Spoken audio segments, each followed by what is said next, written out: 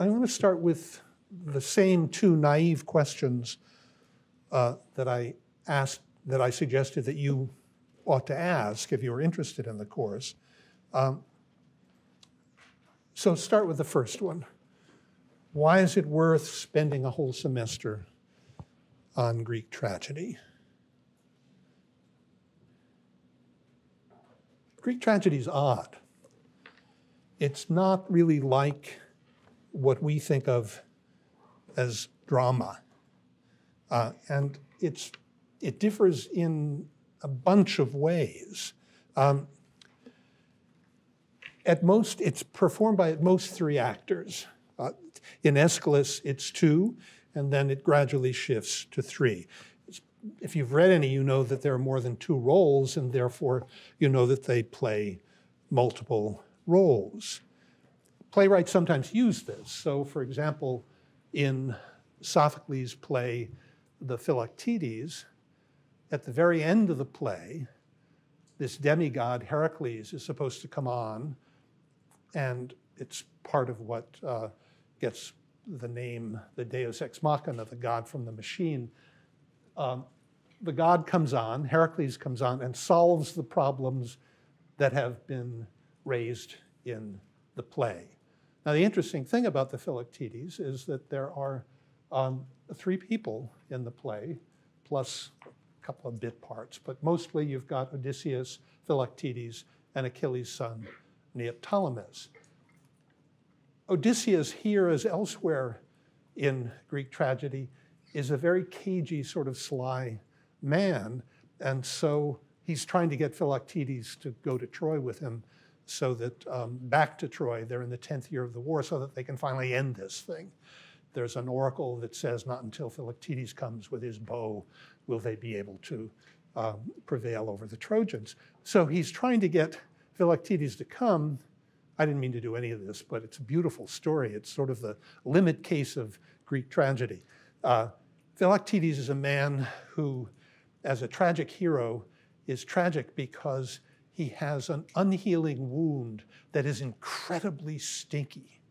And he wails all the time because it hurts so much. So they're on the way to Troy, and they just can't stand it anymore, and they drop him off on the Isle of Lemnos and leave him there for 10 years in the war, and then because he smelled so bad. And then they come back and realize, I mean, they get this oracle, they need his bow, so they come back, and it's Odysseus' job to try to convince Philoctetes to come to Troy with them voluntarily after they abandon him on this island. So it's a tricky business. And you watch Odysseus use all sorts of indirect ways of trying to trick Philoctetes. So it wouldn't be surprising if he somehow came in and faked being Heracles at the end of the play. And given the fact that there are only 3 actors, it's the same actor. So there's a long scholarly debate about whether it's really whether it's really Heracles at the end, or you're meant to take it as Odysseus in disguise. And the interesting thing is, of course, is that the way Greek drama is limited by 3 actors, there's a way in which you can't know.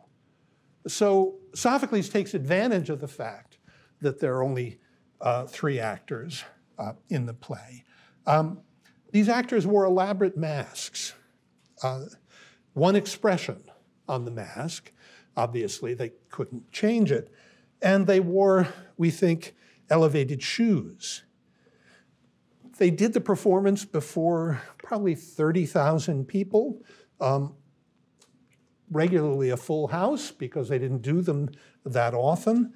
We think that it included women and slaves, which by itself would be unusual in Greece for men and women publicly to be in the same place outside in such large numbers. The acoustics in the theaters, there's one in Epidaurus pretty much intact, where it's as though if you drop a pin on the stage, you can hear it in the last row. They worked out the acoustics so well. Greek tragedy isn't realistic.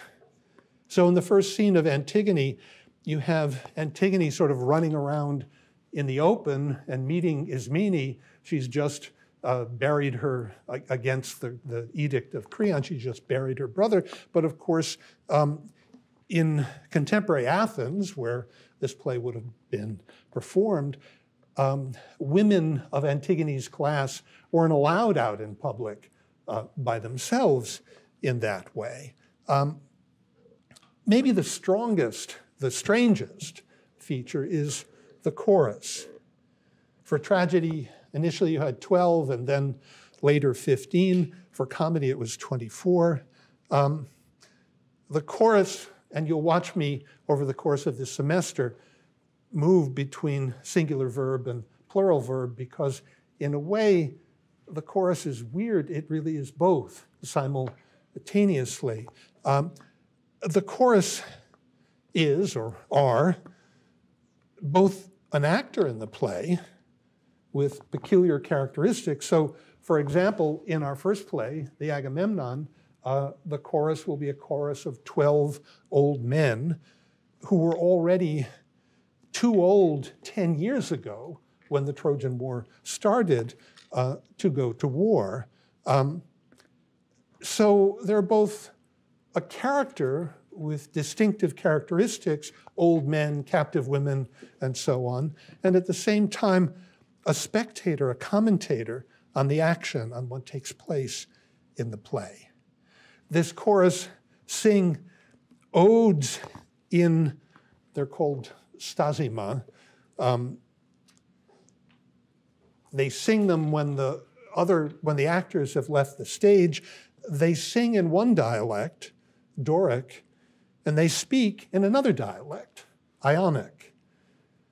As they sing, they also dance in the orchestra, which is a circular area in front of what's called the skene.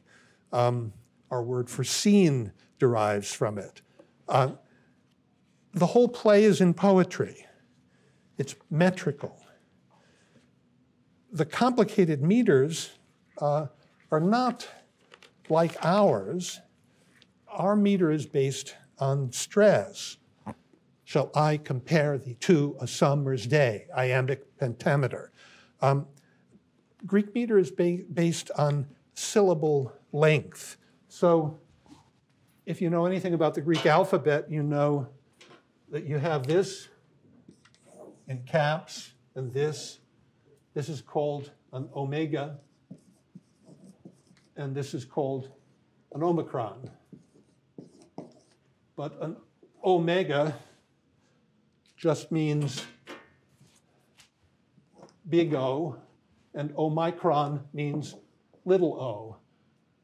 Big O because it takes longer to say it.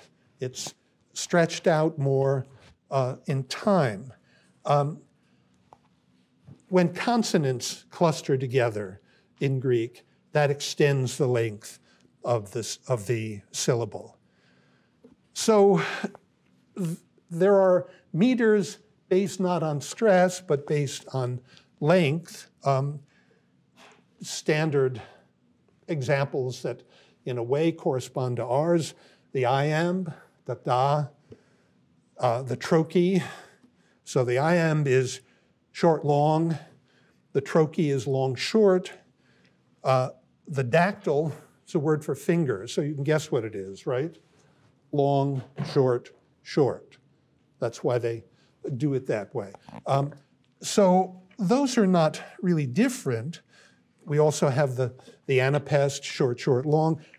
That somehow corresponds to what we have, but they have, you know, I don't even name them all. The dochmiac, the hupodokmiac. Dochmiac is short, long, long, short, long. The hupodokmiac is long, short, long, short, long. So when you stretch these things out, you have extraordinarily complicated metrical systems.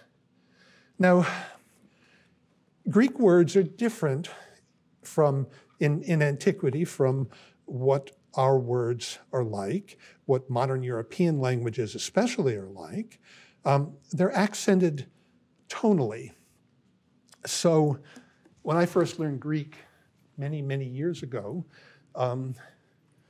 they were beginning an experiment where I went to graduate school.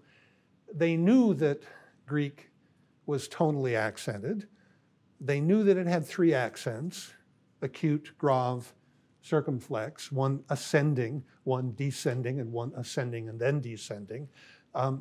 It had been the habit forever, at least since the time of Erasmus, to just forget about all that and translate it as though you were translating read it as though you're reading a language where stress was important and not tone. So these people very imaginatively invented what they thought Greek might have sounded like. And I remember still, they made us memorize dialogues in Greek. And the first line of Plato's Euthyphro on their system, I don't think it sounded anything like this, but on their system would have gone something like this. Diati o Socrates, su entada nun peritein stoan. So that's not the way it was, but once you hear that, you understand that however it was in some way different from our way of stressing words. It was different, their meter and their accent different radically from ours. It must have then been very difficult to distinguish, since all of these, in the chorus especially, since the choruses were sung, it must have been extremely difficult to distinguish the tones of the tunes from the tones of the language itself. How do you take a language that is what it is by virtue of its intonation and turn it into, and that means rising, descending, rising and descending. How do you do that and then mix it together with a tune that varies in terms of certain notes? Now, I mention all of this not because I think it's important for you to remember it, but to give you a sense of just how strange, by our standards, Greek tragedy really is. Well, okay, at least it lasted for a long time, right? I mean, it's 2,500 years old, but it lasted forever, so it must have been important. Well, actually, no. It lasted for 100 years, roughly from 500 to 400 BC, roughly the length of one man's life. Sophocles lived over that period. Incidentally and interestingly, that's also the 100 years in which in which Athenian democracy existed. Well, if not for a long time, at least it was widespread, right? No. In fact, Greek tragedy was largely restricted to Athens and to the area around Athens, in which Athens finds itself, which is called Attica, hence we talk about Attic tragedy. In fact, we have 32 Greek tragedies complete. 12, I think, Aeschylus and Sophocles, and 17 by, is that 32? Anyway, I haven't got it quite right. Euripides is the rest of them. So we have 32, and all of them were performed for the first time, and it's interesting, we think they were actually only performed once in these tragic festivals in one theater, the Theater of Dionysus on the slope of the Acropolis. So not for a long time, not particularly widespread. What have we got then? We're going to spend a whole semester on a strange literary form practiced 2,500 years ago for a short time in a single theater in a city with a population less than Yonkers. So why? Why is this worth doing? I mean, it's a sort of historical curiosity, but I don't know about you, but I'm not interested in that. I mean, it's got to be more to it than that. If it were an historical curiosity, well, then you'd watch a special on TV on it and say, oh, isn't that interesting? And then let it fly out of your mind immediately. But you wouldn't spend a whole semester on it. So why? Let's turn to the second naive question. Maybe we'll have better luck. Why do we do it in a philosophy course? Why is this course called The Philosophy of Tragedy? I have a note here that I'm supposed to read a passage from Friedrich Nietzsche's Philosophy in the Tragic Age of the Greeks, and naturally I left it at home on my desk, so I can't read it. But it's the passage that says, every great philosopher has one great thought, and it's always an error. But it's a magnificent error, as opposed to, a sort of trivial truth. So philosophy involves a great error. When Nietzsche uses that phrase, he knows, and this is in a book called Philosophy in the Tragic Age of the Greeks. Nietzsche was educated and taught in the university as a philologist, as someone who is an expert in the languages and literature of antiquity. He knows that when he says one great error, he's using a phrase. If he translated it into Greek, he would have the word hamartia, which is supposed to be the fundamental characteristic of all tragedy, the hamartia of the tragic hero, according to Aristotle. So what does that mean? Why is it the case that philosophy is always grounded in a great error? There's a tension between this, in a way, is a much too quick account of something that occurs in Nietzsche's book, The Birth of Tragedy. There's a tension between the assumption that the world ultimately makes sense. That would be the motive for a serious question, right? The motive for philosophy. It's always seems strange to me. There's a lecture, so you don't talk back, not in the first day anyway, but in a seminar, it's always seemed strange to me. Students come in or in the interviewing for a seminar, and students say, I really like philosophy because there are no answers. And most of the time I just let it pass, and sometimes I can't bear it, and I say, what? I mean, why would you get involved with it if there are no answers? Why do you ask the question if you know from the beginning there are no answers? It looks as though a serious question can only be asked seriously if you honestly want the answer. If you decide in advance that there is no answer, then you're just kind of playing around. It's not serious. It's just, it's the equivalent of, I don't know, reading a mystery novel or taking a long hot bath or something. But that philosophy is not supposed to be that. It's supposed to be the most important thing in the world once you understand what's going on. So the assumption underlying philosophy seems to be that however difficult, these fundamental questions admit of the possibility of answers. Now,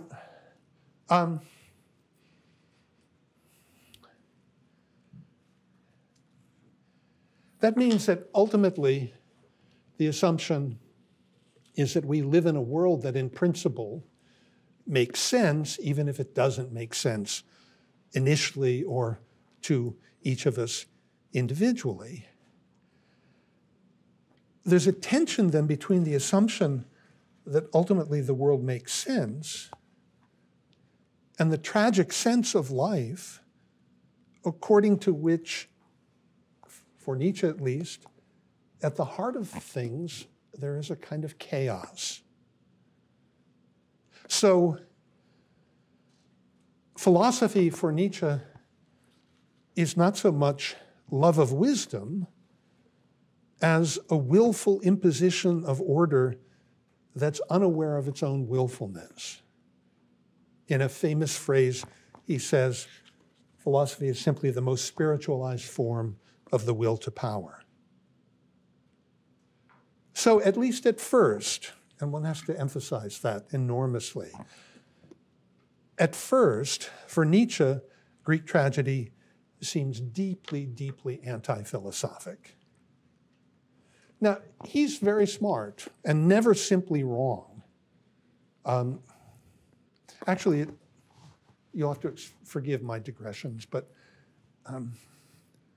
one of the easy mistakes we make is thinking that any opinion, so it's one thing to think, and a foolish thing, I think, to think that all opinions are equally valid and it doesn't matter what you think as long as you're sincere. All of that makes intellectual life really very frivolous if there's no place to go, on the one hand. On the other hand, it's equally foolish to think that any opinion is ever simply false. Because even the most preposterous opinions come from somewhere.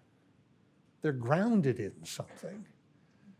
So it's foolish to think that you can simply dismiss them because in order to dismiss them, you have to try to think through, why would someone say that? What's that? What are the grounds for believing such a thing? And this really is digressive, but that's the secret of reading Plato. 35 dialogues in which Plato presents conversations between Socrates and some pretty strange people with some pretty strange opinions. But in fact, what you learn is none of these opinions is simply wrong. Every one of these opinions is somehow grounded in something that's true. And the goal in a Platonic dialogue is to try to figure out what it is that grounds these opinions. Where do they come from? So let's start from the obvious. Tragedy isn't about laughter. It's about sadness. It's about tears. You might enjoy it. That by itself is a little peculiar. Think of Act 5 of Hamlet. Last act, end of the act, end of the play, everybody's dead except for Horatio. And what happens? It's over, the curtain, closes, applause, bravo, wonderful. What's going on there? You've just watched all these people die and you somehow move to applause. It's magnificent. And it's not just because you enjoy the spectacle, it's because something's gone on that moves you deeply, and yet it's something in a way awful that's gone on.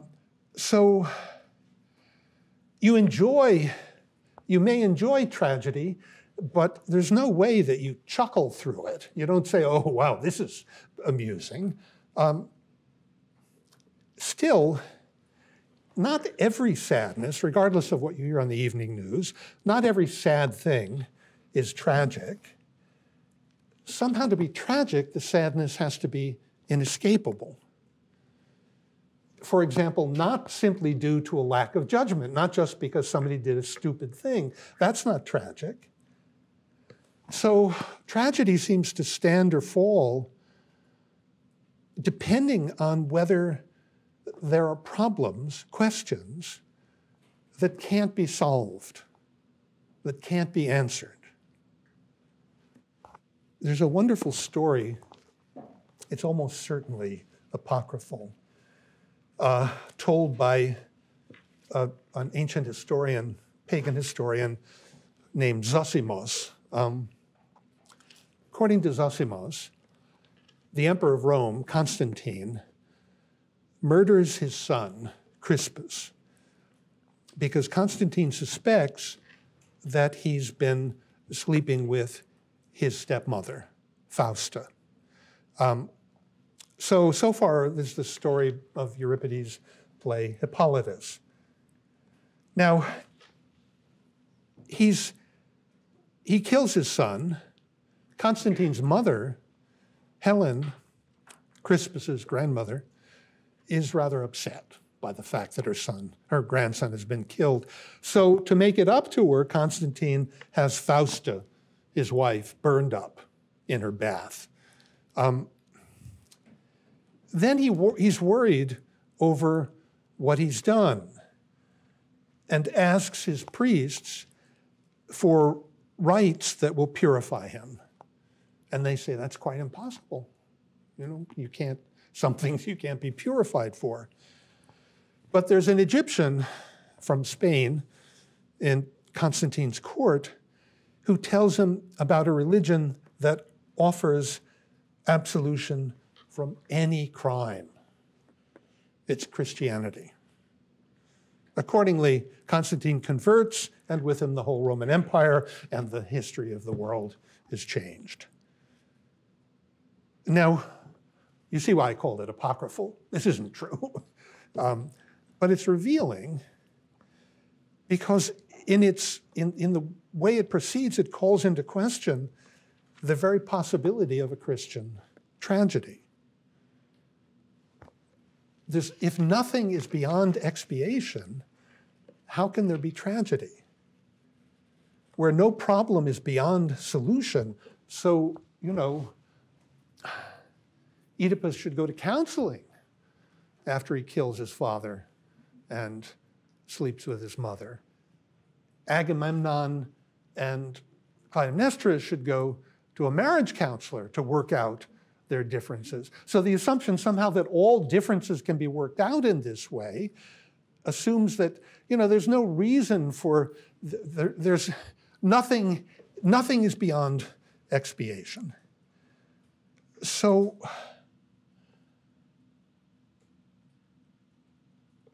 tragedy is impossible.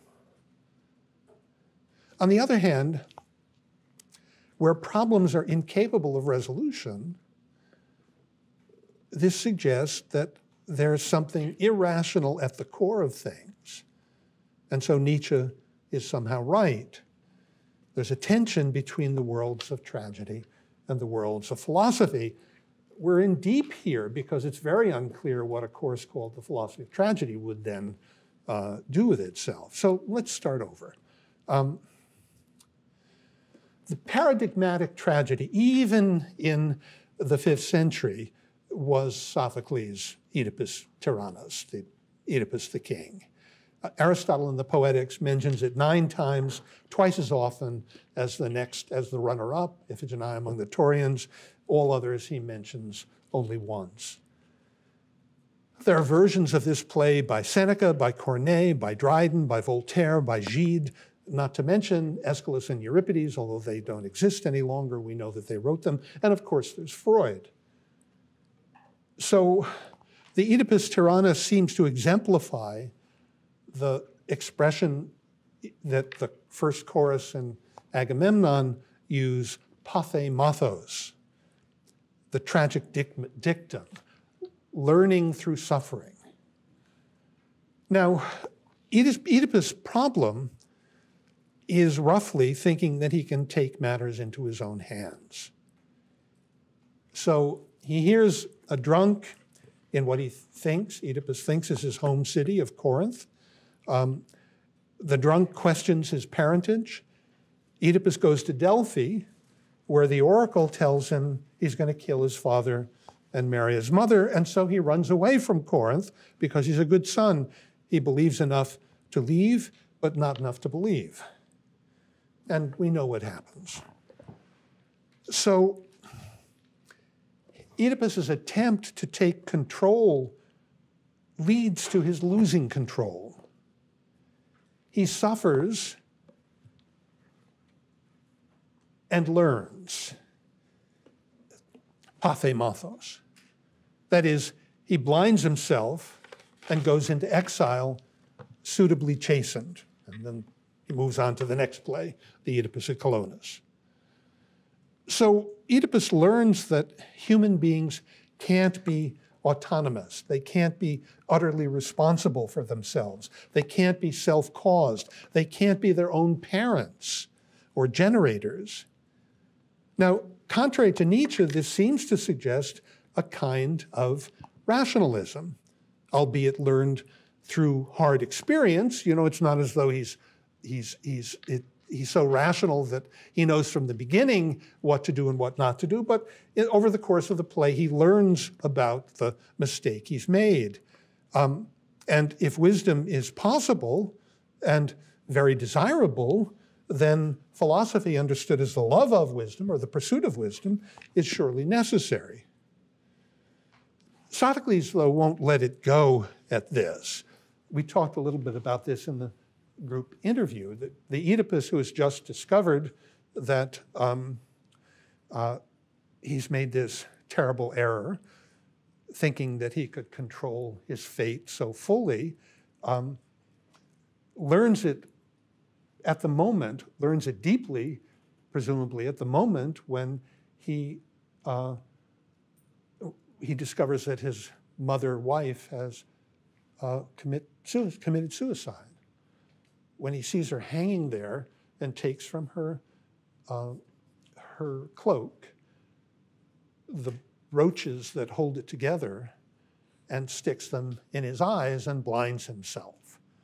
Now, I mentioned this before to you. It's a rather wonderful piece of Sophoclean poetry that every translation, in order to make sense of it for you, will say that he stabs himself in the eyes, but actually the word that is used means something like sockets, stabs himself in the arthra.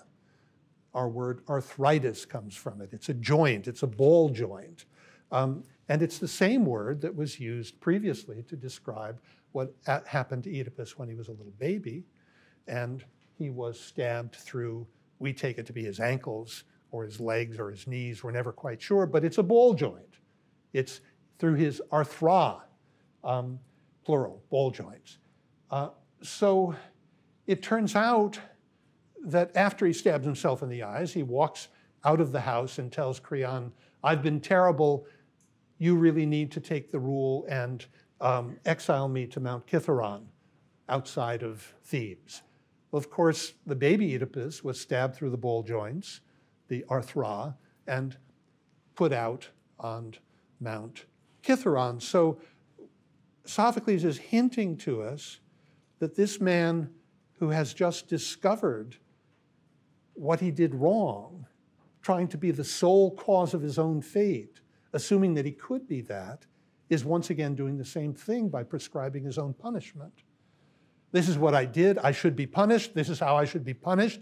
He's taking control of the world again and thinking that he's in utter control of his own fate. So it turns out then that he never learns, even after all his suffering. So tragedy then, if this is where the play is headed, and this is the paradigmatic tragedy, it looks as though tragedy ultimately implies a sad reality, and Nietzsche was right. There's a chaos at the core of reality. Yet, we learn, if we're paying attention, that Oedipus doesn't learn. We even learn why he doesn't learn. And so it looks as though, at a still deeper level, read in the way we'll try to read the tragedies this semester, tragedies do seem to make sense of the world. Tragedy itself somehow detaches us enough from the world to teach us exactly how it's impossible to be detached from the world. So you remember, I pointed out to you that in the play, Oedipus, the king, every time he talks about where the killing of his father occurred, he says it is at a parting of three ways. And every time anybody else talks about it, they talk about it as a fork in the road. The interesting thing about the difference is that everybody else, without even thinking about it, understands that you only get to the point where the road forks by having come along another road. You can't be what you are without having a past. You can't, forgive me for using the same example, but it's so wonderful that I can't resist. If you think about the standard teenage lament, I wish you weren't my parents.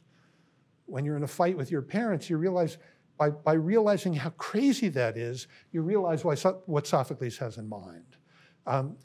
If your only defense is against your parents when you're at odds with them is to say, I wish you weren't my parents, that's like saying, I wish I weren't born, because you wouldn't be there unless you had these parents.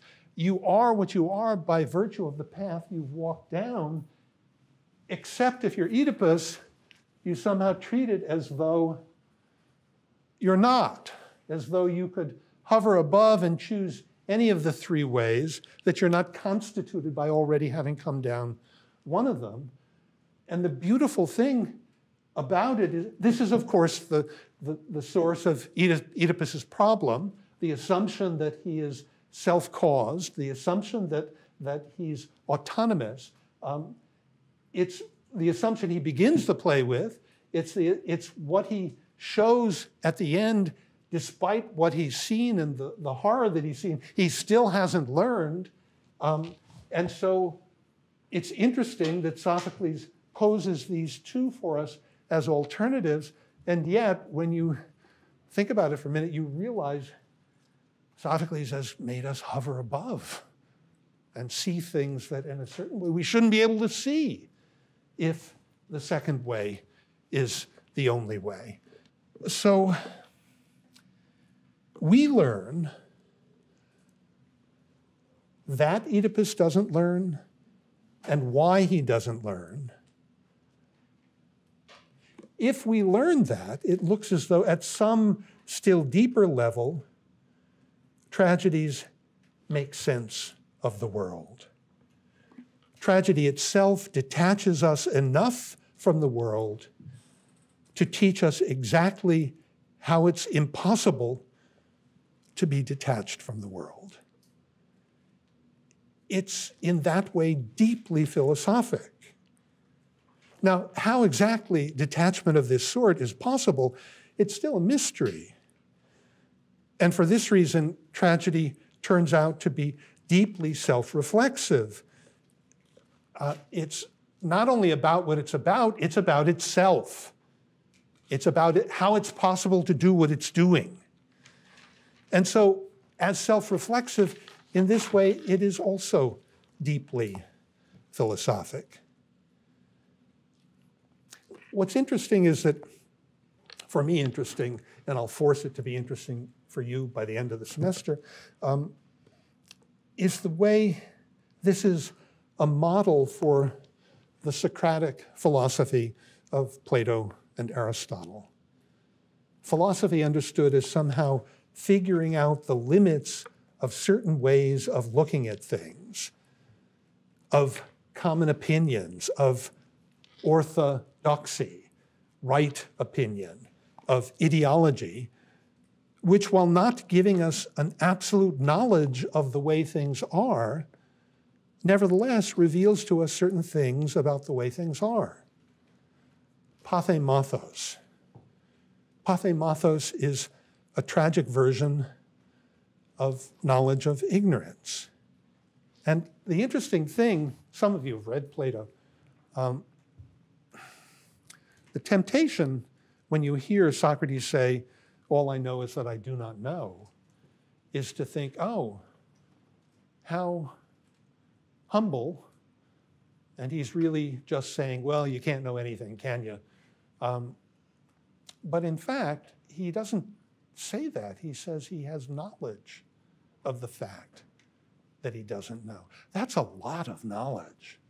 Knowing that and why you don't know something teaches you something actually rather powerful and important about your world. It's a little bit like what I talked about earlier. It's a little bit like realizing that everybody has an opinion about the way things are. We're clever enough to figure out that most people haven't thought through their opinions, and so they're likely not to be true. But they never come from nothing. And so figuring out where they come from, even though they turn out to be false, gives you a rather interesting perspective on the character of the world in which you live. So one example, some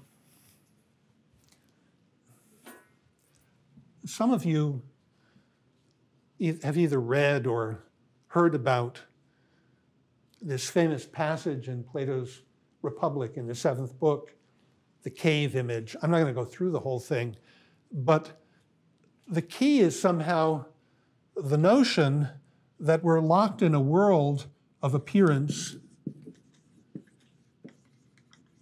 or doxa also means opinion, and that the goal of philosophy is to turn that opinion into knowledge. God, this is not good. Should I write knowledge in red?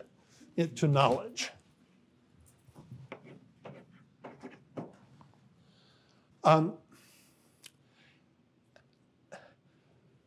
Opinion is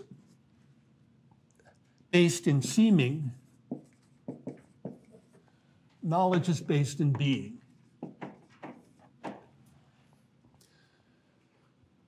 The goal seems to be to get past seeming and live in the realm of being. The difficulty, and Plato's full well aware of this, is that if you ask yourself what the character of the real being of things is, it's this. It's not that.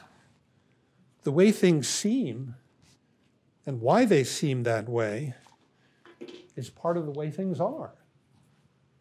So when Socrates claims to have knowledge of ignorance, that knowledge of ignorance is in a way a knowledge of why seeming is just seeming. But that's a very big part of an awareness of the way things are, how things really are.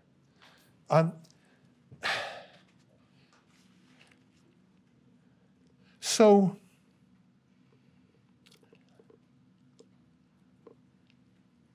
this is, by the way, just the principle of all fiction. You know the first line of Tolstoy's Anna Karenina? All happy families are alike. Every unhappy family is unhappy in its own way.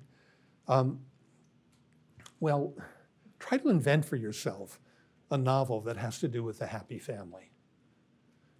What on earth would it be? I mean, there are no problems. There's nothing at every stage. They're happy. It turns out to understand what it means to write means to write about a problem of some kind. You can't imagine what it would be to be interested in a plot that isn't grounded in something that looks problematic, which either works its way out or doesn't work its way out, but you can't, I mean, I once did it in this way.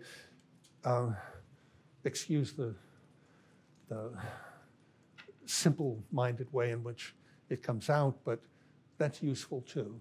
So once upon a time, there was a boy and a girl, and the boy and the girl lived next door, and they liked each other very much. And they went to school, and as they worked through school, they each became the co-valedictorians of their class, and they were also very attractive. Everybody agreed, and the best in sports and in theater, and you can add the details yourselves. When they got to be juniors. They got 800s on all their SATs, and they both went to Harvard together, or if you'd prefer, they went to Sarah Lawrence together. You can write it any way you want to. And then they, at a certain point, entered their careers and were phenomenally successful and had no problems at all. And then they decided to have children. Let's call them the parents, Dick and Jane, and the children, Dick Jr. and Jane Jr. And their children were just absolutely gorgeous and destined for greatness. So that's what the perfectly happy novel, I mean, if you don't figure out that this doesn't make anybody happy, but if you just use it in the spirit it's offered, it's what the perfectly happy novel would look like. You could say, you don't understand anything if you understand the world in that way. Yeah.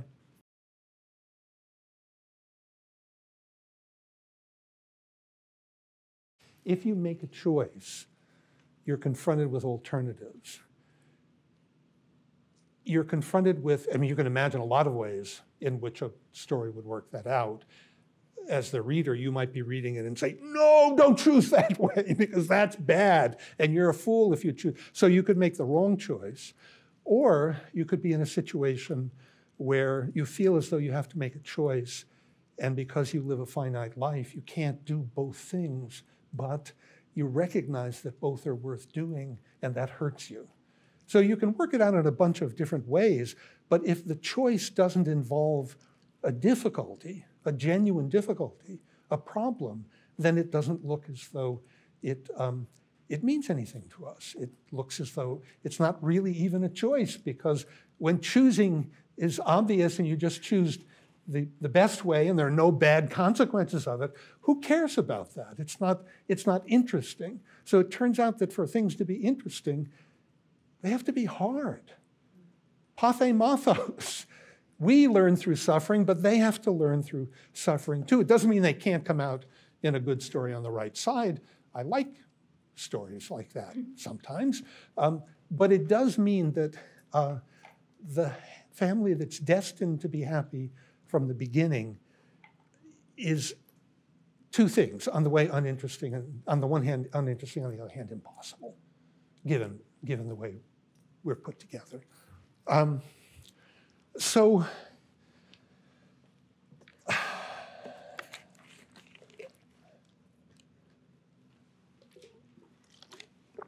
let's go back to our first naive question about the importance of tragedy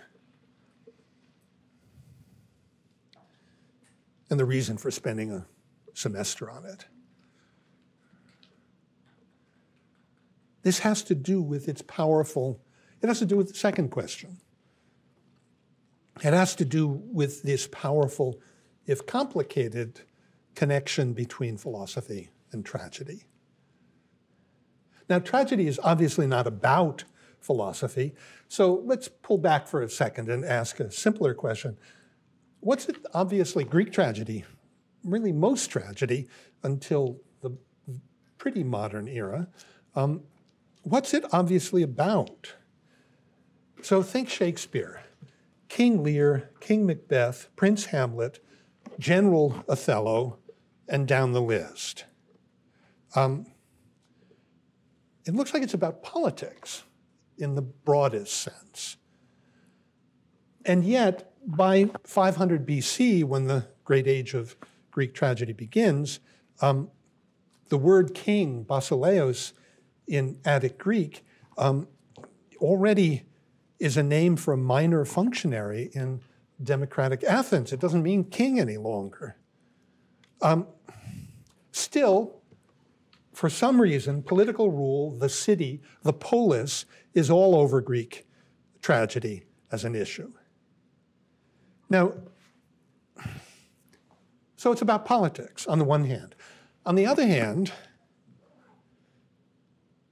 of the 32 extant Greek tragedies, 30 of them, excluding Euripides' Rhesus and Aeschylus' Prometheus Bound, turn to some extent on family ties. So politics and family, sort of obviously just by looking at the things that the plays are on the most obvious level about. Okay, what might connect those? Now, wherever there are human beings, there have to be some provisions for giving birth and rearing the young. Just think about the way in anthropology kinship in ethnographies is so central. Now, the content, of course, varies enormously, although obviously male and female have to be involved, however minimally. Now, sexual generation is one sort of human making. It's opposed to another sort of generation. The Greeks have a word for it, techne. Our word technology comes from it. For them, it points to the various arts and crafts. So when you make a baby, you're engaged in a different kind of process than you're engaged in when you make a bookshelf.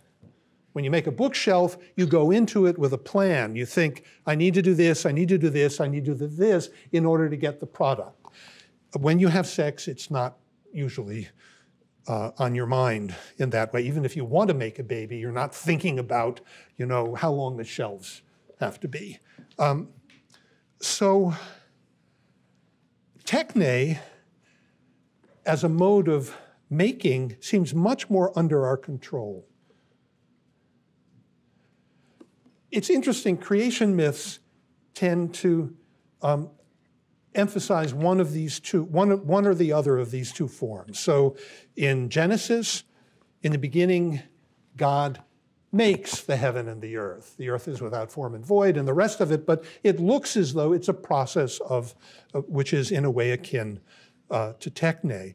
Hesiod's theogony, you have two gods at the beginning, Gaia and Uranos, heaven and earth, and they generate the second generation of gods. Now, it's all interesting, but it does look as though, if you think about what earth is, as soon as you have earth, you have heaven. You have something surrounding it. So it turns out that the togetherness of heaven and earth is already a done deal when you have one of them, but nevertheless, the model, the mythic model for the generation of the world is sexual in Hesiod, in the Theogony. But even in Genesis, you very quickly get a distinction between Cain and Abel. One farms, the other hunts. They're understood to be, one is a shepherd, the other is a farmer. They're understood to be very, very different from one another. And interestingly enough, Cain's ancestors, not his ancestors, his progeny, go on to be the founders of cities. Now, even Aristotle, who's famous for arguing for the naturalness of political life, even in Aristotle, cities are understood to be founded, to be instituted, to be set up. They have a kind of techne feel to them. They're matters of convention, of agreement, of nomos. It looks as though the alternative to political society is the family understood as a natural social unit that one makes or generates, but doesn't choose or will. So family, and this is true even for us, stands for what is fundamental to our lives, but over which we have no control. It's somehow the inescapable. So it's not surprising that political philosophy has been preoccupied with it. It comes out in Republic Book 5 and the very first book of the Poetics, in Book 6 of chapter 6 of Locke's second treatise on government, first and second part of Rousseau's Discourse on the Origins of Inequality. Marx's Communist Manifesto insists on the overcoming of the family, and it's central to Hegel's philosophy of right. So family, in some way, always resists the political. It resists rationalizing. So, you know, some of you have siblings. You love your siblings, I suppose. Have you ever dared to ask yourselves the question, if she weren't my sister, would I love her? Would I even like her? Doesn't mean that you don't like her. It means that, you know, it's unclear. The standards are not, you don't choose your siblings. You love them because they are part of who you are in a way, but it's not the case that you would necessarily choose them if you could choose such things. So in that sense, family is not something over which we have control. Now, Greek tragedy is obviously very much concerned with this issue. You just need to think about Antigone and Antigone's decision to bury her brother despite the edict against his being buried. Or put it really crudely, political life has within it the tendency to become comprehensive. Its goal is in a way the complete human good. But it can't ever obtain the autonomy that is built into it, that it wants, that it longs for, because it always has to rely for its supply of citizens on sexual procreation. It doesn't, you know, you can make up the rules of government, but you can't make up citizens. You've got to get them from somewhere. So this process of sexual generation is something that ultimately resists techne, something that gives rise to loyalties of its own, either erotic loyalties or kinship loyalties, that resist being completely politicized. So the city, the polis, the political order, absolutely needs the family, and yet ultimately it wants to annihilate the family. In the Antigone, at one point, Creon's son, Hymen, will warn him that he's becoming tyrannical, and Creon tells him that he should just obey him, and Hymen wonders why, and Creon says, "You're my son," right? So the irony is that Creon is in the middle of asserting the primacy of the city, the political, over and against the family. And the reason he gives to his son for why he should do what Creon wants him to do is because Creon's his father. That's not an accident. It turns out to be characteristic of political life to do something like this. Let's look at it by beginning with the political rather than with the familial. Political life is always organized around some understanding of justice. It doesn't have to be a correct understanding of justice, but however crude, there's always an understanding of justice at work. But any understanding of that kind is in principle universal. The law says it's wrong to kill, it's wrong to do this, it's wrong to, presumably that should mean it's wrong for anybody, anywhere to do these things. Under that understanding, however, it would be very hard to justify a particular law as an Athenian law as opposed to a barbarian law, or an English law as opposed to a French law. And yet political society is always particular. That would be true even if it were comprised of all existing human beings. And therefore, it looks as though political society, I'm not discovering this for the first time, as you'll see. Political society is always founded in what you might call a crime. Not an accident that the founder of Rome is Romulus and Cain is the ancestor of the founders of cities in Genesis. What does it mean that political life is thought to begin with fratricide? The two most famous fratricides, Romulus on the one hand, Cain on the other. Well, to found a particular polis means somehow to kill your brother, to treat people who are the same as though they're fundamentally different, even though you do that so that you can treat some people as the same.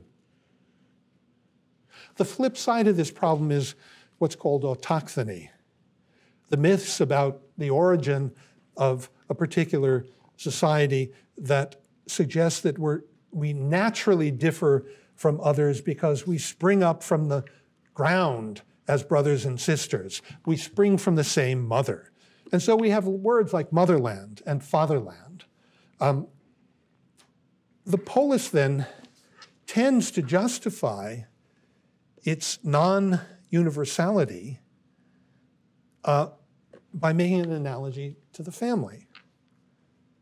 And therefore, on the one hand, it tries to suppress particular families and only grudgingly acknowledges them. And on the other hand, it can only justify itself as a sort of family and therefore has to suppress real families as a threat to its understanding of itself as a family.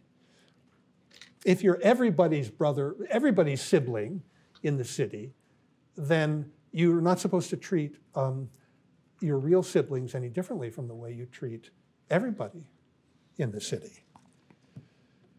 So the political order, the polis, is always a problematic mixture of the universal and the particular. That shows up within the polis because it understands itself as both natural and instituted. First paragraph of Aristotle's Poetics.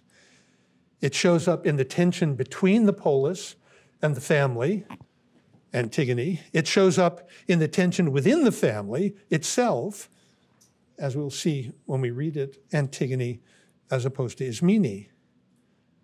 Now, for reasons that aren't yet clear, these tensions, the polis, the family, the universal, the particular, techne, procreation, get articulated in Greek tragedy in terms of the distinction between male and female.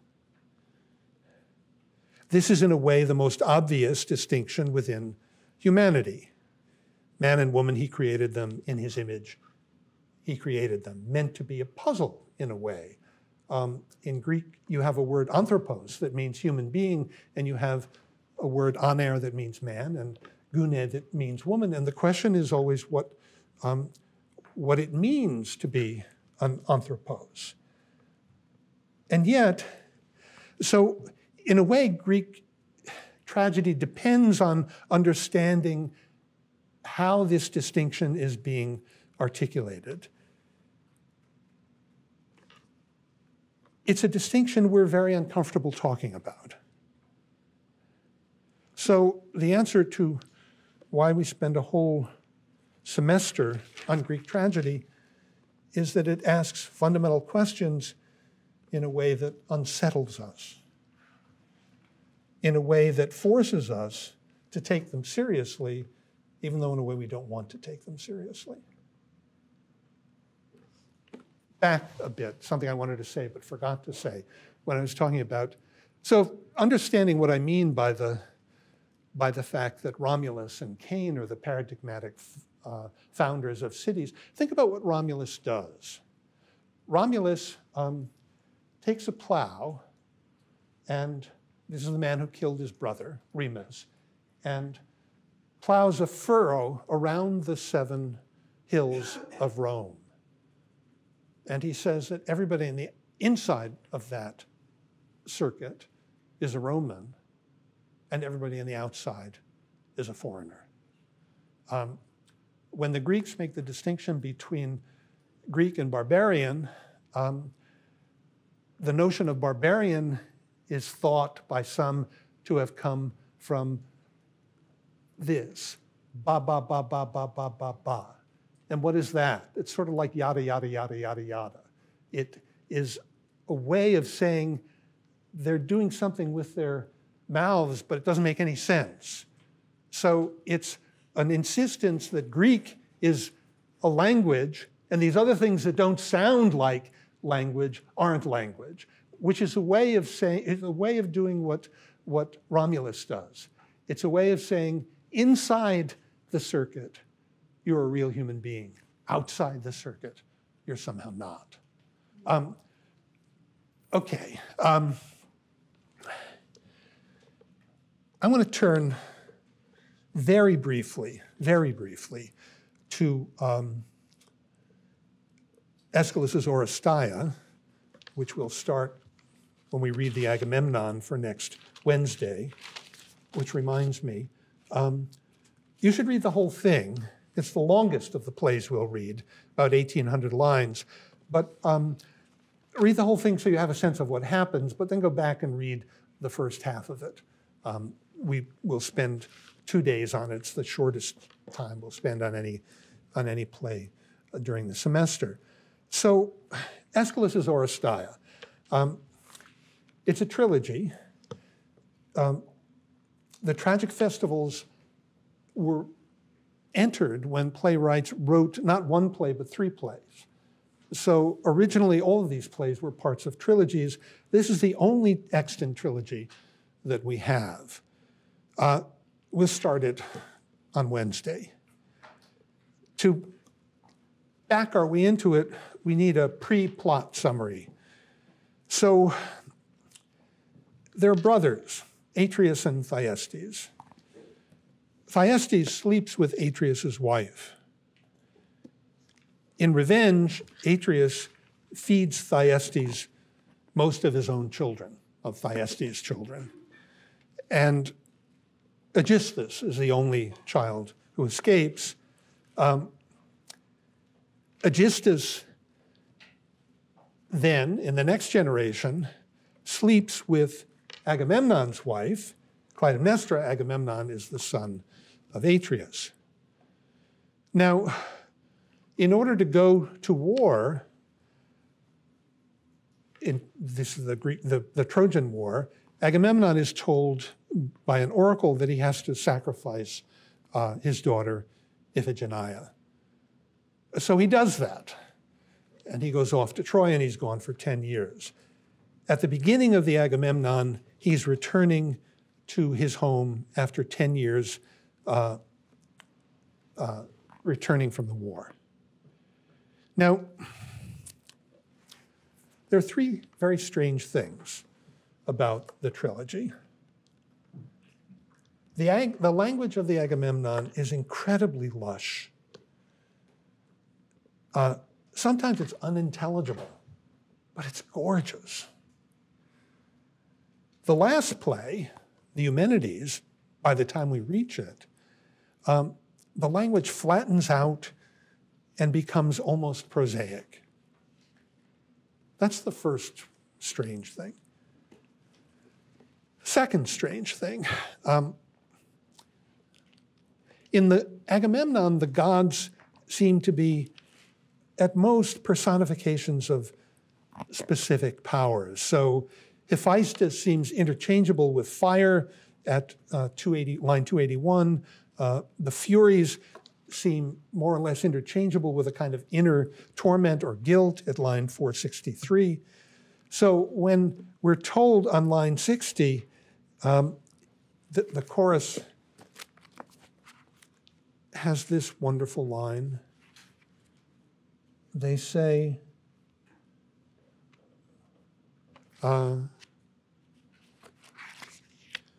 whoever Zeus may be, if this name is pleasing to him. Zeus, whatever he wants to be called. So they acknowledge that in a way they don't really know what they're talking about when they talk about the top god.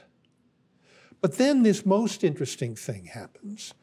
At the very end of the Libation Bearers, after he's killed his mother, Orestes kills Clytemnestra, he's talking to the chorus, and he announces that he's being tormented by these inner beings and everybody says, "What are you talking about? What are you talking about?" You know, and Orestes is about to run away. The Furies are tormenting him, but he feels them, but nobody sees them. The play ends maybe 40 lines after that. Then you get the third play, the Eumenides, and it opens up when the priestess of Apollo at the temple of Apollo at Delphi runs out of the temple and gives you a description of what she's seen inside. And what she's seen inside is, on the one hand, identifiable as Orestes, who's gone to ask Apollo what to do. And then she gives a description of these awful old Gorgon-like hags that are surrounding him. So something rather interesting has happened between play 2 and play 3. Invisible guilt has become visible. Nobody sees it at the end of the second play. It's visible to all at the beginning of the third play. That's the second weird thing. Third weird thing. It would be fair to say that this is a trilogy about justice, in Greek, dike. Now, it means primarily dike, right or justice.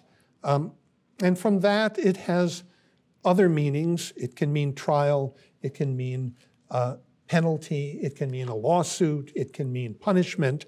And then it has one rather strange meaning. In the accusative case, for us, it would be the case in which a direct object is used. In the accusative case, not dike, but dikein, you add an N. It's also an adverb that means something like or in the manner of. So it's, in its way, not quite the same, but sort of like the way we use just in English. It can mean just, having to do with justice, or it can just mean just in the way I just used it, right? Now, here's the distribution of dike in the 3 plays of the Oresteia and in 2 other plays by Aeschylus. So the Agamemnon's about 1,700 lines. Dike as just occurs 13 times. Dikein, meaning like or in the manner of, occurs 14 times.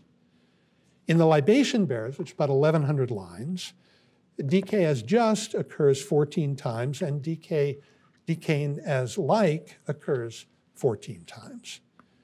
In the Eumenides, the last play, which is about 1,000 lines long, dike as just occurs 27 times. That's understandable because the Eumenides is all about a trial, and just the word dike frequently means something like trial in the play. Dikein as like occurs 3 times. In another of Aeschylus' plays, The Seven Against Thebes, dike as just occurs 7 times and not at all as like. And in The Prometheus Bound, it doesn't occur in either sense. So it's much more frequent in general it's not only much more frequent in general in the Oresteia, which isn't so strange since the plays are about justice, but the adverbial sense of dikein as like occurs more in the Agamemnon alone than in all the rest of Greek literature combined. So that's not a fluke. It'd be one thing if it was a little bit more, but no, more than in all of the rest of extant Greek literature combined. Aeschylus is highlighting the use of a word that is seldom used in the way in which he's using it. Now, remember the three plays are a trilogy, and so they're written at exactly the same time, and so there's no development here. It's not as though the fact that it's present so little in the Eumenides relative to the Agamemnon is something that can be, you can say, well, Aeschylus just got tired of it and stopped using it. So what does that mean? You start with a notion perfectly defensible, a little empty as yet, but we'll try to fill it in, that the trilogy, if it's about anything, has to be about justice. Not hard to accept that, since the Eumenides ends up with the founding of the Athenian jury system. That's what it's about. But this also seems somehow to do with the connection between justice and likeness, or justice and poetry, or justice and images. And this, in turn, has something to do with how we understand the gods, whether we understand them as persons or in some way as representations of natural things, Hephaestus and fire. So the interesting thing about the trilogy is that you start with an awareness of three oddities, and you wonder whether you can think them together in such a way as to understand why they have to go together. So, roughly speaking, you could put the problem in this way. Half of the problem. Is there a necessary connection between poetry and justice? Not just in Oresteia, but is there a necessary connection between poetry and justice everywhere and always? Think about it in this way, one way of backing into this. I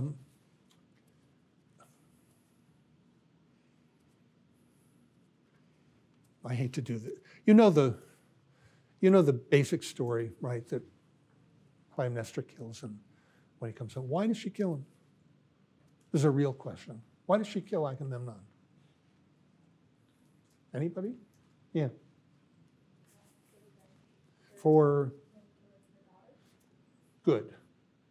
But she's also been sleeping with Aeschylus for almost 10 years, right?